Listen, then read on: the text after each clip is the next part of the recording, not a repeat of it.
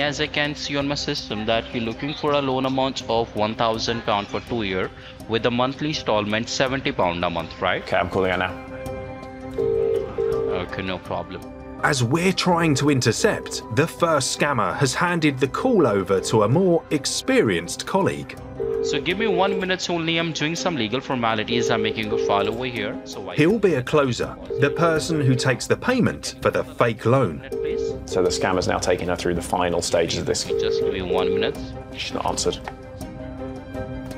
So if we can't get through to this woman, she's going to pay out right now.